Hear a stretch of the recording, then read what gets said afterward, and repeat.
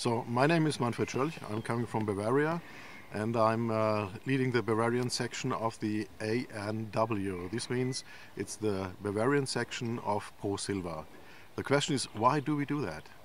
Is that a type of forestry very special, or is it regular forestry? And if you take a close look to forestry, we have to state that the research and the state forest practices are focused on reducing costs. But this is not enough in a forest. The forest has a great variety, and there are a lot of private forest owners from cities, from private persons. They want more of their forest than just reducing the cost. And this is providing Pro Silva. The Pro Silva is an assembly of people being interested in a high, valuable forest. So we appreciate the chance to learn from other countries how to deal with forests, how to look on forests, how to utilize forests, how to understand forests. And there is no other association in Europe than Pro Silva.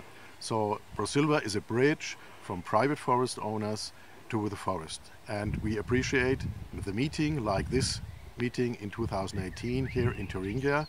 So we have learned the specialties of Thuringia.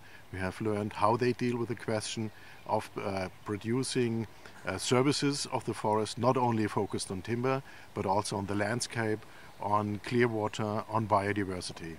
And it was a great meeting with people from 18 countries in Europe, even though with members from abroad, from Canada, from Brazil, for example. And it's a great chance for exchanging opinions, for discussion, and finding common guidelines. And one of the most important guidelines is no clear cut in the forest. This is quite unnatural. It is rather natural to look for single tree selection strategies. And this to study is a high challenge. So we appreciate that we can talk together in the society of Pro Silva.